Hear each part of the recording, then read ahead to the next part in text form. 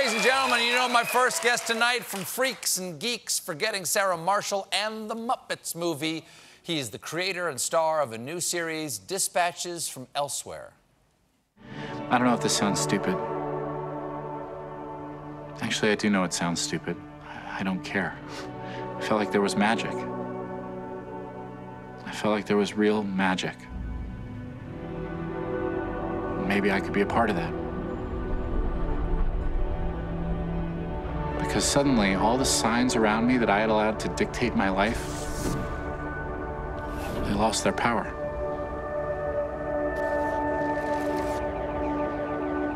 And what happened? It lasted a few days or so, and then much more easily than I would have hoped, it just drifted away. Please welcome back to The Late Show, Jason Segel.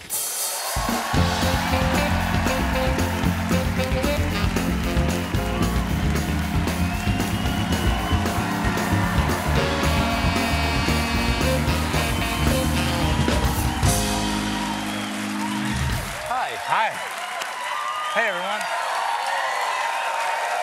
Nice to see you again. It's nice to see you, too. Thanks for having me. How are you?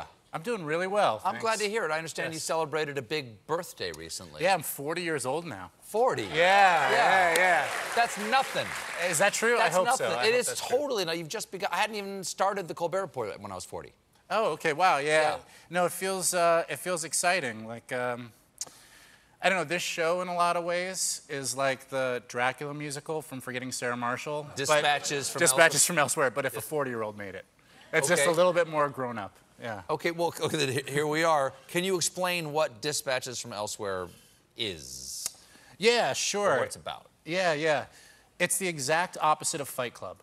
It's So you can talk about it all you want? Yes, exactly. Well, no, it's a real thing that happened in San Francisco in like the early 2000s, where I think we all have this feeling, especially right now, that there should be more, or that we're deserving of like a happier feeling.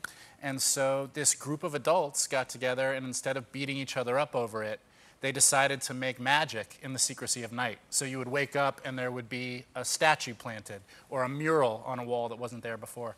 So it's about the next day, other people would experience this thing that they had done in the middle of the night. Yeah, like that's sort of right. Anonymous gifts to San Francisco. You know what it is? It's like magic as an act of defiance. Oh. An act of beauty in the world. Yeah. To push back the darkness. Yeah. That's interesting. It's a show about saying, like, I refuse to accept this thing that's coming at me. I'm going to make the world beautiful. This is a good time to do this show. Yeah, I thought so, too. It really is. I thought so, too. Resistance through beauty is very interesting. Yeah. And I assume it's about love. Yeah, it's about love. It's about community. We're being told so much that we're separate from each other, and this show forces you to imagine, what if we're all the same? What made you want to tell the story? Like, what was the thing that triggered it for you? I hadn't made something from scratch for a really long time. I did Forgetting Sarah Marshall when I was like 25, and I made the Muppets. Oh, thank you. Yeah. It's a long time ago now. They're applauding the age 25. Yes, it's the best age. Being 25. You have no idea how hard it's going to be. And then I made the Muppets, I don't know, 7 or 8 years ago, and so I really wanted to make something from scratch again. And I found like I didn't know what to write about. I don't know if you've ever had that issue, but yeah, it's a scary feeling. And so I was searching for what to write about, and I saw this documentary about this thing, and I was like, oh my God, this is it. This is what I'm going to write about. So I called this secret Willy Wonka figure who put this whole thing on. The person who originally created this sort of anonymous art. Yes, it was very hard to track him down, and I was told, like, you know, good luck getting him to agree to this. So I gave him the pitch of what I wanted to do, and he said, not yet, and hung up on me. Meaning not yet, I don't want to tell you about? I had no idea. I had no idea what not yet meant. But then I found out. Like a month later, I got an email with a location and a time in San Francisco. That's all it said? All it said, location, time. And had you given this guy your email? No. I'm not sure if I would have gone. Yeah. I had nothing to lose. Wow. So I drove up the coast of California, and I showed up at this location, and it was a hotel. And I walked in, and they said, "We've been expecting you, Mr. Segel." Super creepy. And yeah, it really was. And I got up to the room, and there was a note on the bed with another time and location for the next day, and a note that said, "No one is going to make you feel stupid." And at that, Wait, so you get to the room, there's no one from this group to meet you. Just the hotel says we've been expecting you, Mr. Yes, Segel. yes. And you go to the room that they've got for you. There's a note there, and the note says go someplace else tomorrow. Series of Get notes. the hell out of there. Yeah, nope. I refused. To get the hell out of there. Okay, yeah. And so I showed up the next day. You weren't nervous at all? Yeah, you know what? I was nervous, but that little note, "No one is going to make you feel stupid," made me feel really safe. Like, oh, this is good. This is good, what's happening. And because that's everyone's big fear, right? That's why we don't try things, because we're afraid we're going to look stupid.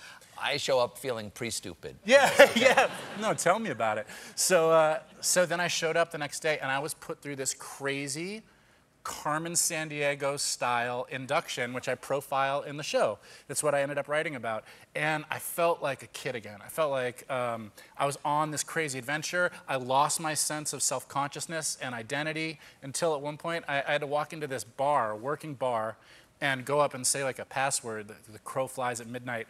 And then they were gonna give me my next clue. So I went in, I was so nervous. I said, "The crow flies at midnight?" And they said, "Yes, it does." They handed me a thing, and then I'm walking out feeling like so cool, and then I hear, "Wait a minute, I've seen you naked in the movies."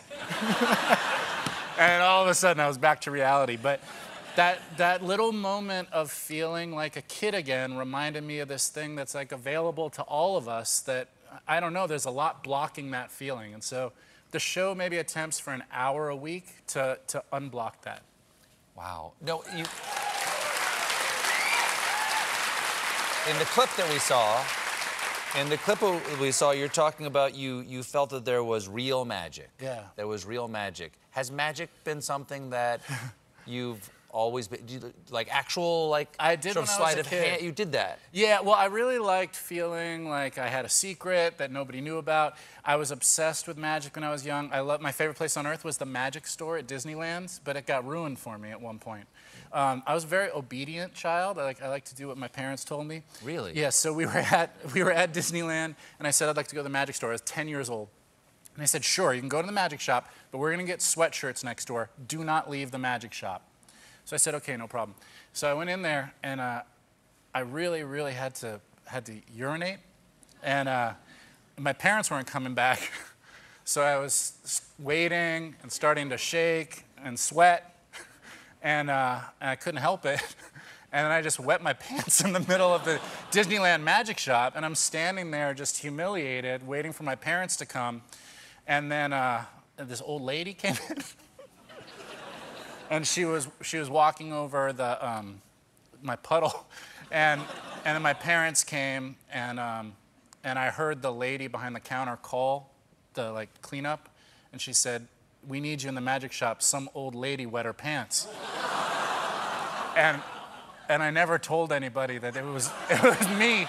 So sorry now to the old lady. Yeah. Yeah. Yeah. You did the right thing. Thank you. You did the right thing. No, that was when I ran. You did the right thing. Yeah, I You did got the right out of thing. there, Well, man. did you tell your parents? Yeah, well, it was hard to hide. Oh, okay. Yeah. Wow. Yeah. That's, But I'm a better man now. Yes. I like to Now think. you would just go use the bathroom. You've learned from Yes. experience. No, that's right. There was Yeah. a much simpler solution.